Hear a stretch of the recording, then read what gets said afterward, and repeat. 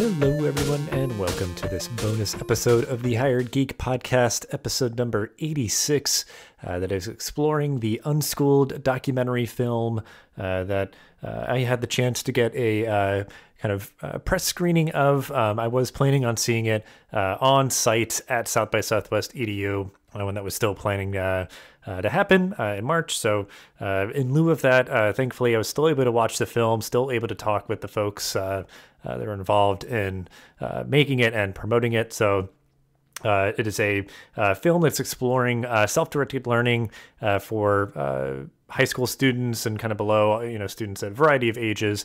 But it's taking place at the Natural Creativity Center in Philadelphia. They're just doing really interesting work that sort of, they describe it, in the podcast, but really just as kind of reimagining the homeschool model is technically what their organization is classified as. It's not a charter school or anything like that, but it was just a really fascinating conversation. Really helped me to process something that was definitely pretty foreign to me, obviously being more so in the higher ed world, but we get into examining how, there's some kind of connective tissue there of how students who are going through self-directed learning are as well or perhaps better prepared for their success in college. So really great stuff, great resources to check out in the show notes. Be sure to subscribe to their newsletter so that you can know when they're going to have any more screenings or how this movie might be released to be viewed on demand in the near future. And definitely check out all their resources that they have on their website, as well as all the things that I mentioned in this episode in the show notes. So thanks so much for listening. And without further ado, this is episode number 86 with Chris Steinmeier and Bonnie Benjamin-Phariss. So really appreciate you, Bonnie and Chris, hanging out for the podcast here. We have a lot to discuss about this awesome documentary I had the pleasure of checking out recently, Unschooled. So we're going to talk a lot about just the film at large and kind of how it got to be made, but also just sort of the educational philosophies behind the Natural Creativity Center that is highlighted in the film. So I really appreciate both of your time. But we'll start out. We'll start with you, Chris. We'll start out kind of as we always do. If you just want to give a real brief introduction of yourself, a little bit of your background. And we'll start with you, Chris, and then we'll go to you, Bonnie. Sure. I'm Chris Steinmeier, co-director of the Natural Creativity Center in Philadelphia. We're in the Germantown neighborhood. I got into the work of self-directed education when I had the epiphany in grad school that I was a great student and a pretty mediocre adult.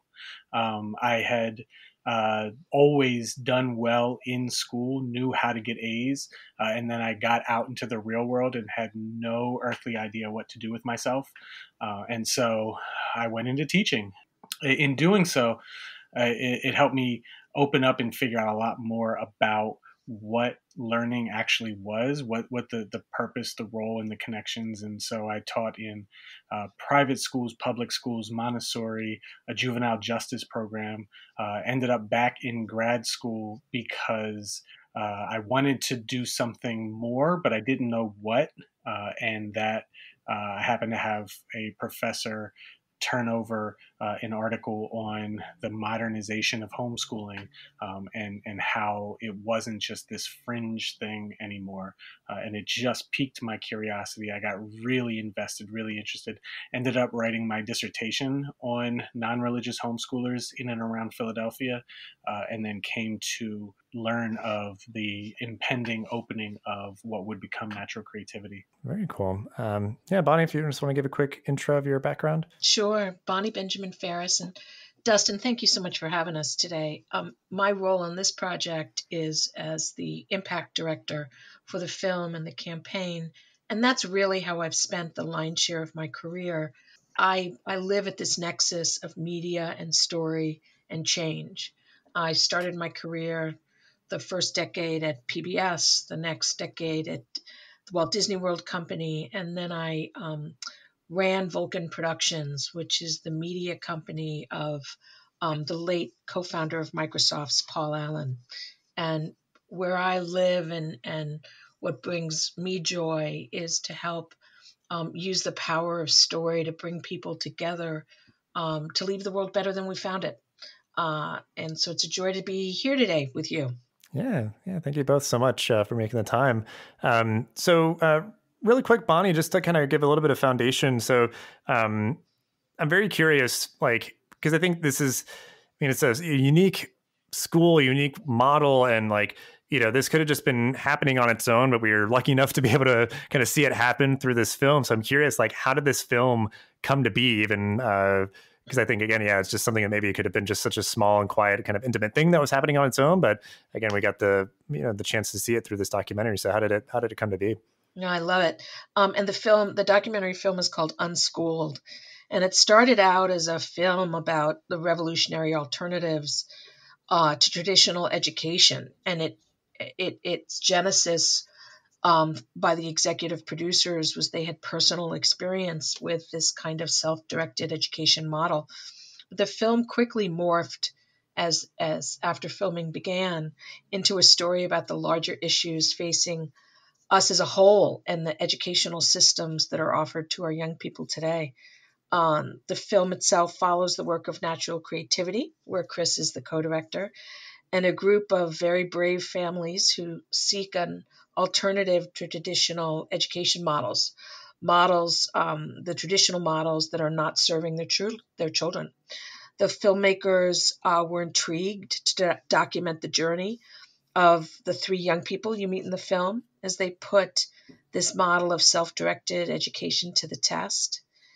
I also want to say that I think this film and reimagining how we think about education and learning is so profoundly important in general and particularly powerfully important today. Never more so, because 9 out of 10 young people are learning in their home right now. And so nothing's really going to be the same. And so not only is this global pandemic a profound challenge on lots of levels, but it's also an opportunity to really rethink and reimagine what we think of as learning and how we support our children's learning. So that's what we hope this film will do. Yeah, very admirable goal and definitely very intriguing. You're saying this unique self-directed educational model, and it's something that a lot of people may not be familiar with. And Chris, I'll give this one to you. Again, it's something pretty unique, and certainly it's like this question could be taken kind of like all things being equal, or certainly in this unique context that we're in now.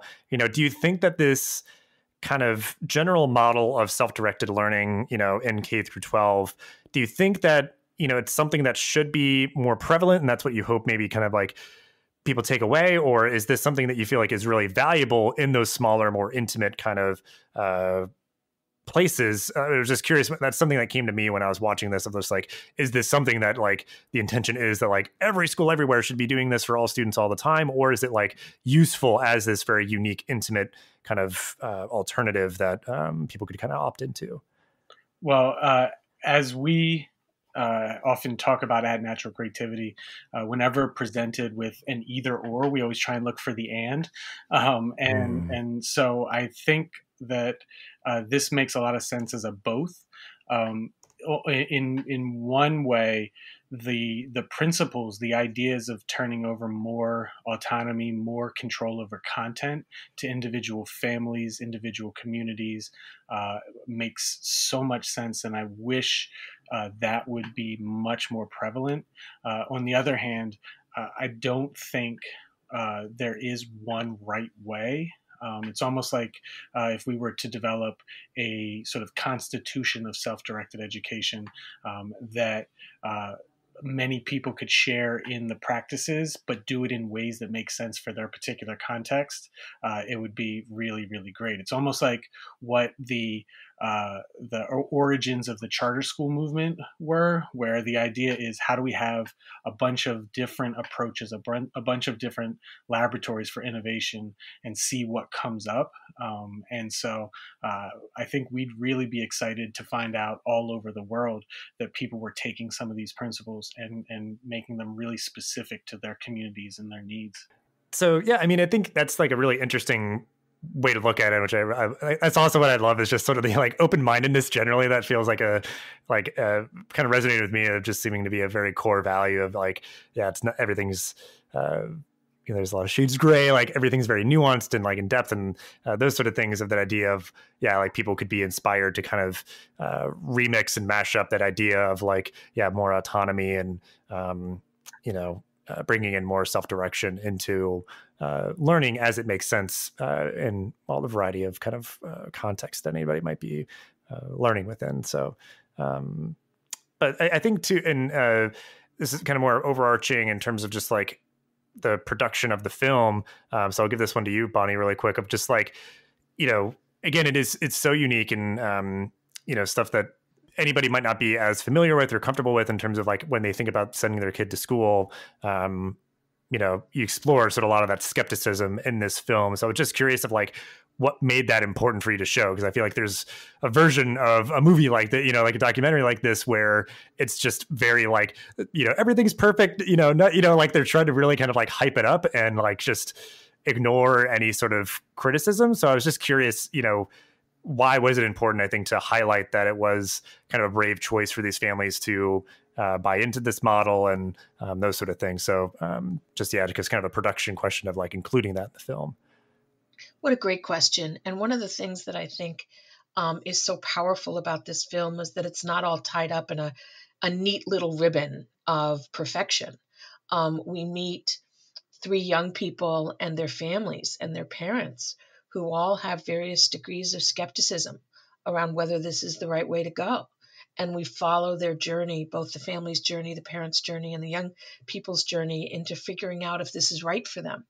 And I think the film, I know the film really is an instigator, is a fuel for the kinds of questions all of us ask when we think about what's best for our children.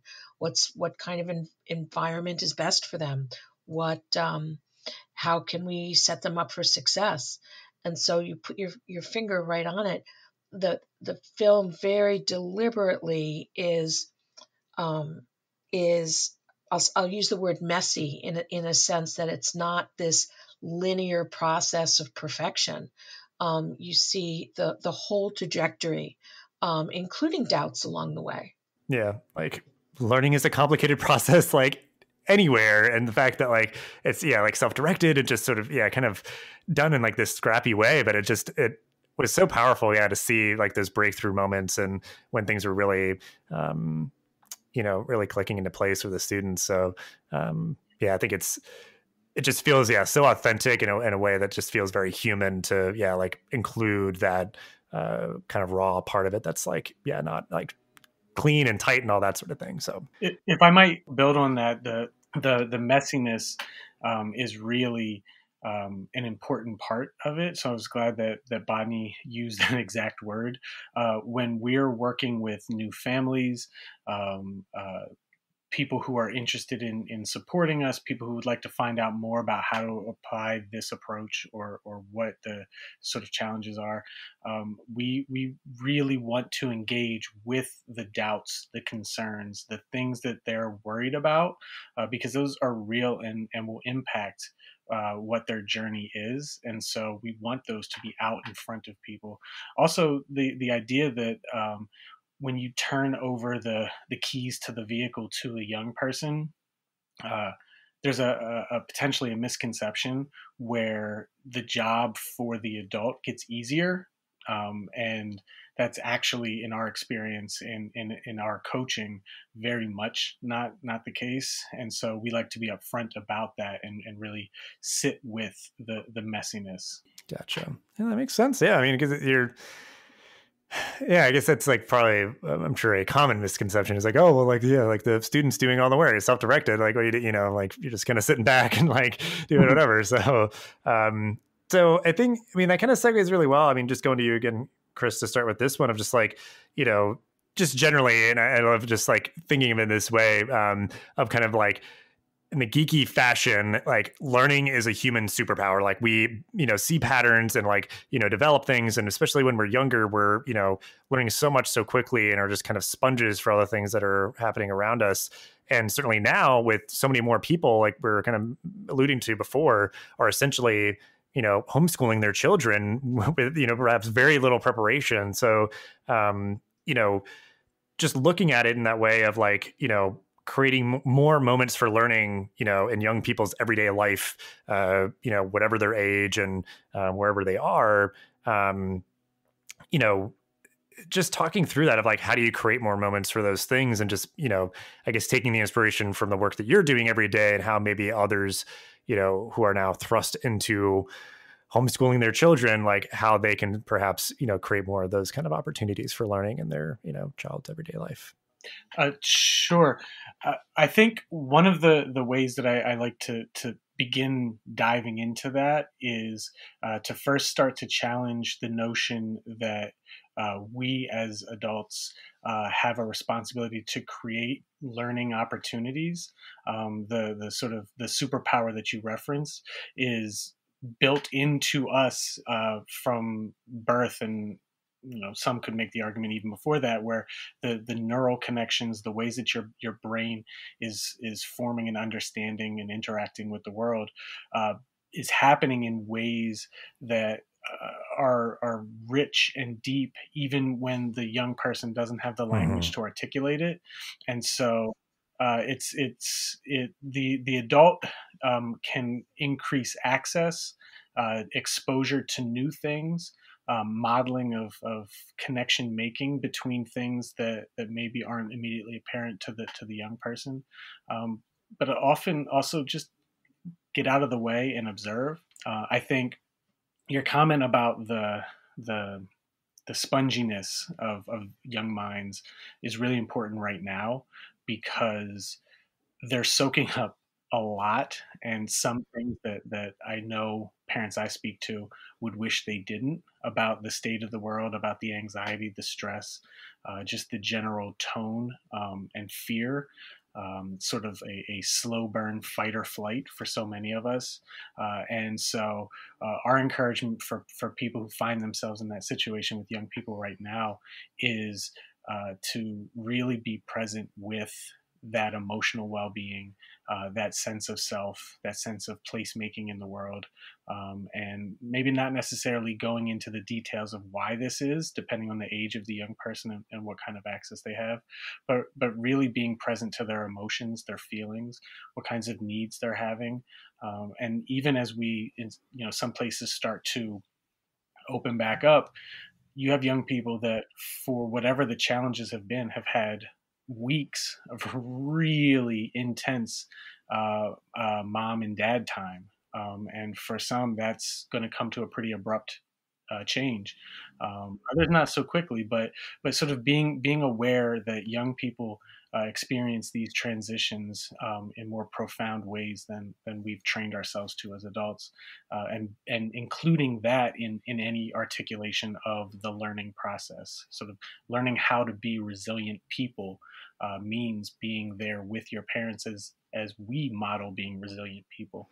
I think that's interesting. Yeah, I mean, the way that you framed it, of like almost kind of like letting yourself off the hook a little bit, of like, in terms of like just like the learning, you can kind of take a coaching backseat perhaps a little bit and just sort of guide, your child a little bit. And then, so much of also just, yeah, like the disruption of routines and just sort of the fight or flight kind of stuff you mentioned too, of like almost more so where it might be valuable to step in is just like helping your child to feel safe, like try to like, replicate the routine as much as you can, or, just, yeah, to spend quality time and be, helping them to feel loved and feel, like they're having some fun or something, like those sort of things. But because yeah, I'm sure that's just like a lot of pressure that some parents are putting on themselves. They're just like, oh, I gotta now be like a, like a teacher. Like, I don't know what I'm doing or whatever. And they're like, yeah, just getting so kind of worked up about that. Yeah, I was speaking with a parent who was expressing great worry about her young person falling behind, and we sort of took some time to unpack what that really meant. And at the end of the conversation, she was able to be able to say, if I meet my child 20 years from now, and we're going to reflect back on this moment, like, I want my daughter to be able to know what to do in challenging times much more than this week's fraction lessons. Mm-hmm. like there are going to be times that you can get back to those things and maybe incorporate them into what you're doing in other ways. I'm certainly happy to talk about some of those, but the idea of seeing yourself and your family as whole people, as part of a whole unit, and what that means for how you respond to these challenges, and how you treat yourself in these moments. I think your point about letting parents off the hook really comes from a sense of, it's important to care for yourself, because the ways that you manifest stress, the ways that you manifest your exhaustion, are going to be picked up by your young person. And it's also okay for them to see you as a person. And so the idea that we're all really trying to sort this out together gives your young people lots of content and process opportunities. Well, I guess, just kind of moving on from that a little bit, just, the work that you're doing, it's with a variety of age groups, but I think for me and, some of my audience, like something that as kind of processed the film myself and just thinking about kind of fitting this film into the tapestry of, education at large and focusing a little bit more on like higher education. And, some of these students, they are preparing to go to college. So, I'll start here, I guess, with you, Bonnie, if you have any thoughts of just like where you see the power of self-directed education kind of, preparing young people really well, actually, for higher education, because you do have to really manage your own time that much more, when you're in school. And certainly if there's, kind of the quote unquote kind of flipped model, like you've got to go through a lot of content before you're coming in to class to discuss it. And you need to figure out how you are going to get through that content in an efficient way and sort of comprehend it. So yeah, just any thoughts on how this model is actually really well suited to help prepare students for higher education? We'll start with you, Bonnie, and then go to Chris. It's a great question, Dustin. I think I'm quickly going to punt to Chris, who's really the expert on this. I will share as a parent that the whole idea of putting young people in the driver's seat of their learning is just so powerful and so important throughout your child's trajectory leading up to higher education. And I can just speak as a parent and say that I think children who have, over the course of their educational trajectory, been in the driver's seat, just by its very definition, sets them up for success in higher education as they, slowly leave the nest. But now I'm going to punt to Chris, who really is the expert on this. Thank you for that, Bonnie. Your usage of the term driver's seat really brought to mind the image for me of someone who's been given opportunities in their teens with a skilled driver sitting next to them to practice driving, and then as they get older to be able to go out and drive safely and responsibly, as opposed to someone who's never allowed to sit anywhere near the front seat for years and years and years and years. And then suddenly at 40, there's something comes up and you need to hop in the car and drive somewhere, and they've no idea what to do. The approach that we take, and that so many other self-directed learning spaces do in their own context, is the idea that by developing those executive function skills early and having opportunities to practice them when sort of the stakes are lower, by the time you reach adulthood, you've got a lot more practice managing your life, managing your educational trajectory, managing your time, how you allocate your resources, and it's like when you look at certain schooling systems that are really heavily scaffolded towards getting young people to college, and then suddenly they're in college and those scaffolds are gone, it can be a really catastrophic sense of being overwhelmed. Whereas if the young person is given opportunities to practice before, taking on $100,000 loan, they can be not only better suited for the way that you manage your time, but also there's an opportunity for them to come in with a much clearer picture of what they hope to get out of it. At Natural Creativity, we sort of use the phrase "start with the goal in mind." When young people are interested in a project or interested in developing a skill, we ask, "So, to what end? How is this going to bring value into what you're doing? How is this going to enrich what you're doing?" And sometimes the answer is, "I just think it'll be fun." Cool. Sometimes it's, "Oh, I really, really want to start this business, or I really want to do this." And we are able to help them make connections to what they're doing so that they can see that process of making the connections and then start to practice it themselves. Well, and I imagine just too, like it's that sort of experience is especially impactful just in terms of like the goal that any student would have in mind, especially in Unschooled, like, these are students who are kind of like, downtrodden, like they've been, not well served by their public school experience so far. So they've kind of now been caught and are getting the opportunity to get this more self-directed learning opportunity. So I'm curious, just in terms of those kind of structural inequities that are playing out that we see in the film for those students, just maybe speaking kind of broadly of like, how does unschooling show up in these moments of kind of supporting those students who may have not been as well served in other educational environments, and how unschooling might be able to better serve them. So Chris, if you want to start with this, and we'll see, I guess, Bonnie, if you have anything you want to add. Sure.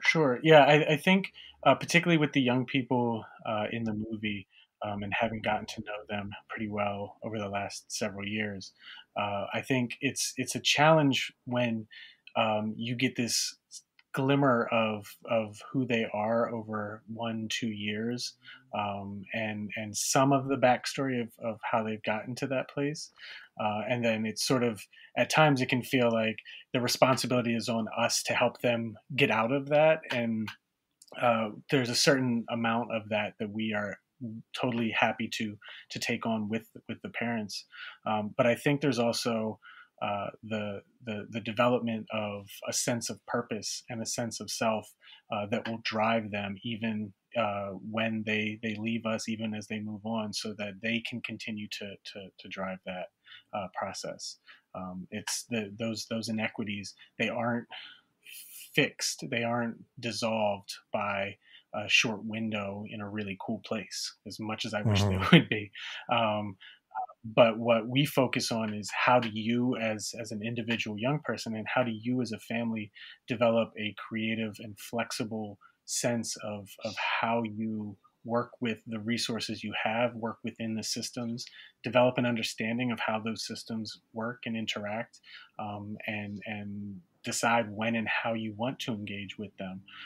So we're really hoping. I think there was a line in the movie about deciding whether or not to get up from the table, and I think there's a part of that, but there's also how do you really reconfigure the cards you're dealt in a way that can work to your advantage, and some of that is really identifying your strengths, identifying the ways that you can excel within those areas, but I also think it's specific to our problem solving approach that we take with young people and help them develop, so that regardless of what obstacles are in the way, they've got a skill set that allows them to work through them. And I'll just interject that I think the other thing you see in this film that, Chris, I would love to have you talk to a bit, is the critical role of community and community engagement. You see it in the film. It's a important piece of natural creativity's place in the world, and speaks directly to some of the challenges of equity and accessibility that Dustin, you raised. So Chris, if you could talk a bit to that, I think that would be wonderful. Sure. I think one of the goals when we first set out to start Natural Creativity that we've been pretty true to, and there's always room for improvement, is very purposefully bringing together a diverse community, racially, socioeconomically, and in a way that allows every person to feel connected to a bunch of different people that they may not otherwise interact with. I think there was a study a few years back that said in urban centers, particularly in the Northeast, a student in an underserved neighborhood school, their world really looks like 8 square blocks from their house, and that can be really isolating and alienating from the larger society. And because we draw from across the city and beyond, and have a very local, neighborly feel, we have a lot of opportunities for individual young people and families to connect with people and families that they may not normally have had a chance to, and to really lean on those in different ways and find different ways to contribute. In particular, I'm thinking about right now, with the pandemic, the work that our facilitators and our families are doing to stay connected, to arrange for resource transfers, to arrange for people to have support around things like rent and utilities. Just the ways that we've been able to maintain and build our community have been really awe-inspiring as I sit back and do the behind-the-scenes work and watch them sort of really work super hard to keep the community together, and to see the families respond and feel connected. And even as we look at the Amani, Jaya, and Miles of the world, as they go out and still feel connected back with us. It's really that level of community and that type of intentional community that we really want to maintain and continue to improve upon is really important to us. Yeah, I think that's just I don't know. It's just like, it just feels good of just like that idea of like, again, yeah, like kind of the burden or the pressure of like how you're kind of acknowledging where it's like, well, we're not going to, certainly not like, quickly or overnight of like solving these whole systemic kind of structural inequities, but, we can at least work on that individual level to build that capacity to have kind of the, the confidence or the skill sets to be able to, succeed in college or any of those things, just kind of be able to press onward and move forward and move up, and achieve whatever goals, that individual young person might have. Like that, just like, it's like, okay, yeah. Supplement that with one of the pieces that I really like about this work is when a lot of people hear something like self-directed learning or child-led learning or whatever terminology they use, they tend to think of education as a very individualistic pursuit. And in many ways it is, but I think communities like Natural Creativity, like the other self-directed centers around the world, there's this creative tension of individual pursuits within a community environment. And so where are the levels of each person's freedom, where are their obligations to their community members, and it's a complex part about being a member of society, and I think there's a lot of value in doing that work. And so on one hand, individually, they're able to develop the skill set so that they can maneuver in the world in which they're presented, but also they develop a process awareness and a systems way of thinking to be able to use those skills to help improve the way the systems work for other people. So we're hoping that there's a ripple effect that grows out of the number of young people who get to experience this sort of learning environment. Very important point to make, is yeah, like certainly we can really, like, in terms of like our emotions and different things, like, control ourselves and like how we react to things. But yeah, we also do live in communities and live in the world. And like, yeah, it's kind of that systems level thinking of how everything kind of fits together and the impacts that we have and can have on the world around us. So, yeah, really fascinating stuff. And I guess, as we're kind of moving on here in terms of just like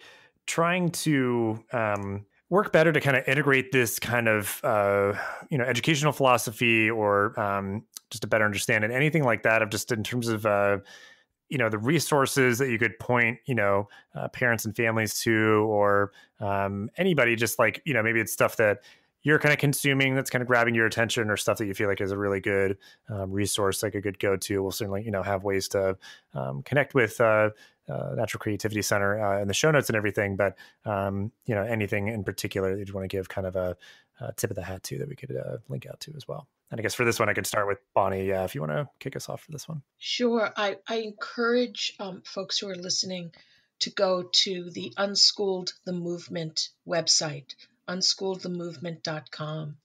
So we've got wide symphony of resources there, including resources and content from natural creativity.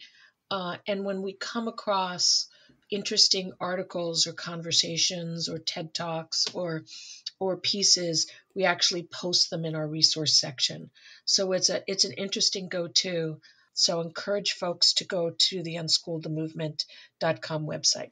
I second that. At Natural Creativity, we've been, because of our relative age and our focus, very internally focused. So a lot of our resources that we've come to rely on and produce are really context specific. And I'm certainly happy to share those with anyone, as far as a part of a conversation where we can talk about what's the moral to the story for their specific context. But Bonnie's point about having Unschooled the Movement .com available particularly as a resource archive and a way to keep up with this sort of thing in real time is a really helpful piece. Awesome. Yeah, it's good to have that kind of evolving hub of resources and stuff there. So we'll definitely link out to that. Well, then I guess sort of on that point, in addition to those things, it's going to be kind of I think the primary place for folks to go for, kind of follow up on this. But anything for either of you, just in terms of like other stuff that you're reading or listening to, like podcasts or, audiobooks and those sort of things, like anything that is just like, personally or professionally related that you'd want to kind of highlight. Cause I think it's just cool to see like the stuff that folks on the podcast are consuming. And, certainly sometimes we're seeing like these really interesting people all kind of consuming the same stuff, which I think will hopefully provide a pattern and be like, oh my gosh, I got to go check that out. So many, so many cool people are listening to that podcast or something. So I'm just curious, anything that you are seeing out there that's really just been resonating that you might want to give a shout out to, in addition, obviously, to like all the resources that are going to be in the Unschooled website there. But anything that might come to mind. Well, I'll jump in and say that I will say over the past few months, I've become much more judicious on what I listen to and read, because there's just a cacophony of noise that can either profoundly frustrate me or scare me or send me into whatever emotion there is. So I find myself being very narrow, far more narrow than I've been before around what I consume. My daily go-to, frankly, is the daily. So I'm sure you've heard that from other folks before, but I find that just sort of an even-handed conversation. You caught me on a good day, because I was just celebrating the fact that with two young people in my house under the age of 4, and the work for Natural Creativity, I have just recently finished a book that I've been working on for about 8 months, 10 pages a night, Sapiens, which has been a really fascinating read. I do like to catch John Oliver. His show, I think, especially during the pandemic, has been a really helpful resources for sort of consolidating around issues and looking outside of it and being able to laugh. The next book I'm looking to take on is a book, Decolonizing Nonviolent Communication. We at Natural Creativity use nonviolent communication as a framing tool for how we understand the individual, young people, families, and conflict. And it's a wonderful set of tools. It is also potentially rooted in some a more privileged practices that are always looking to be mindful of checking our privilege and our assumptions. And so I want to dig into that and really see how we can revise our practice. I also have started listening to a new podcast, The Parent Scoop, by a former colleague and now friend at University of Penn Graduate School of Education. It's meant to be a place for people to gather and talk about education issues from practitioners and policymakers who are actual parents. So it's a place to sort of let the rubber hit the road. The film Unschooled has been shown at a variety of film festivals and conferences across the country, and most recently a virtual screening hosted by South by Southwest EDU. We'd love for higher ed geek listeners to join us at our next screening. And if folks go to unschooledthemovement.com and sign up for the newsletter, they'll be able to find out when the next time the film is screened and the next panel conversation, et cetera. So I encourage your listeners to do that. Yeah, as we wrap up here, I wanted to make sure that, we kind of clarified that of where folks can catch the film or just get the latest news and stuff of when it might be available elsewhere or anything like that. So definitely make sure to have that linked specifically as best as we can down the show notes. But yeah, I mean, I've seen the film. It's a great watch. I mean, it's just such a interesting snapshot into this, unique model and these student stories. And if you get the opportunity, by all means, I mean, especially just being able to have the opportunity, for those facilitated panel discussions and stuff too. I feel like just processing this, like for me now, this has been like amazing. So I'm hoping, folks can also kind of have their own opportunity to do this as well, in addition to this awesome conversation. So thank you so much for all that you shared and being willing to hang out here for the podcast for a little bit. And we'll definitely, again, have all the ways to connect with all the resources and stuff down in the show notes. So thanks again for your time, everybody. Thank you so much for having us. Thank you, Dustin. Thanks for listening to this episode of the podcast. Make sure to rate, review, and subscribe so you never miss an episode. Thanks again for listening, and we'll see you in the next episode of the Higher Ed Geek Podcast.